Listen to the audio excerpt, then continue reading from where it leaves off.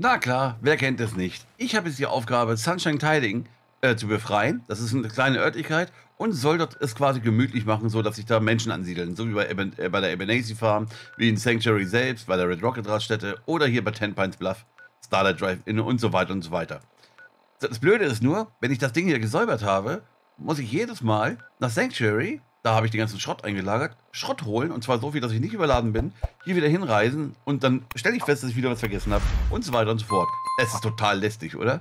Aber Moment, was ist denn das? Versorgungsrouten. Na, guck mal einer an, da war schon jemand fleißig. Wie das Ganze funktioniert, dass ich quasi den Schrott auf alle verteile, ja, das zeige ich euch jetzt. Erstmal erober ich jetzt den Laden und dann sehen wir weiter.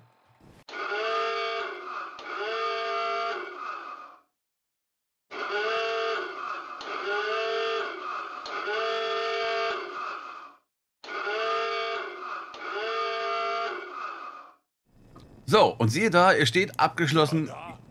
Oh, okay, gerade eben stand da abgeschlossen. Jetzt rennt hier noch irgendwo ein Supermutant rum. Hey, du da! So, aber jetzt ist es abgeschlossen. Haha, alles klar. So, und jetzt haben wir folgendes Problem. Ich soll jetzt hier quasi... ich soll das Ganze jetzt hier irgendwie wohnlich machen. Hat er gesagt. Gut, dann gucken wir mal, ob hier eine Werkbank ist. Okay, hier ist eine Werkbank. Könnte ich mich nur hinter einer Wand verstecken. Und jetzt gucken wir mal und sehen... Ah, ich kann noch nicht mal ein Betonfundament legen. Mir fehlen 2 Holz, mir fehlen 3 Beton. Das heißt, ich müsste jetzt rein theoretisch nach Sanctuary Schrott holen. Und zwar müsste ich genau wissen, was ich brauche. Und dann hierher bringen. In dem Fall jetzt nur Holz und Beton, aber ich will ja noch mehr bauen. Das ist natürlich sehr umständlich und sehr lästig. Aber Moment! Wir haben auch noch... Natürlich in der Skill-Tabelle den lokalen Anführer. Und den haben wir auch ausgewählt. Als Anführer, an der sich jeder wendet, kannst du zwischen deinen Werkstätten Siedlungen und Versorgungsrouten einrichten. Heißt also, den Schrott, den ich hier einlager, wenn ich quasi diese Werkstatt und diese Werkstatt miteinander verbinde, dann könnte der Schrott, der hier ist, auch hier benutzt werden. Und wie geht das? Naja, dann gehen wir doch mal nach Sanctuary und gucken uns an, wie das Ganze funktioniert. So, wir schnappen uns irgendeinen Siedler, der jetzt mit zugekommen ist, weil hier rennen ja angeblich... Und wie viele Leute rennen hier rum? Die Taschenlampe.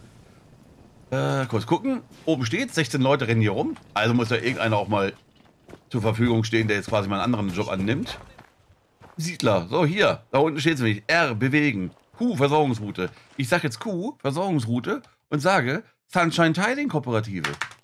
So, und man sieht gleich, dass diese Figur jetzt gleich anders aussieht. Genau. Moment. So, ihr seht, sie hat dann so einen Brahmin quasi als Zeichen. Und das bedeutet, wenn ich jetzt wieder zurückreise nach Tidings, das bedeutet, dass hier schlecht Wetter ist. Nee, Quatsch. Nee, das bedeutet ganz einfach, dass ich jetzt alles, was ich in Sanctuary eingebunkert habe und alle Werkstätten, die dort damit verbunden sind, dass ich die Sachen auch hier benutzen kann. Und das testen wir jetzt mal aus. Ich drücke wieder Alt. So, drücke wieder Strukturen. Sehen Sie, Sir? Drück wieder Boden. Und siehe da, ich habe auf einmal 1724 Holz und 67 Beton.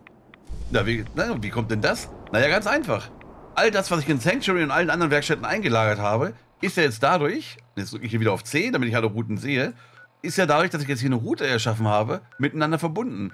Ist aber auch damit verbunden, wo ich hier, diese ganzen Werkstätten sind natürlich auch miteinander verbunden. Das heißt, wenn hier unten irgendjemand zum Beispiel ganz viel Beton produziert, warum auch immer, oder ganz viel Mutterbeeren produziert oder was weiß ich, kann ich die natürlich hier auch benutzen, weil diese ganzen Werkstätten ja miteinander verbunden sind. Tipp am Rande, das ist so ein bisschen Quality of Life für euch, damit nicht hier ständig die Brahmins kreuz und quer laufen, nutze ich meistens immer diesen Standort, weil hier eine große Fläche ist, nutze diesen Standort, lock die Leute dahin und schicke von hier aus überall die ganzen Leute los. So habe ich quasi so eine Art Sternverteilung.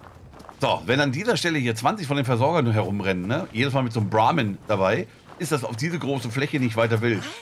Auf der Enge von Sanctuary wäre das ein bisschen blöd. Hier ist genug Platz. Ich glaube, ich werde attackiert. Ich werde mal mich um die ganze Sache kümmern. Bis denn.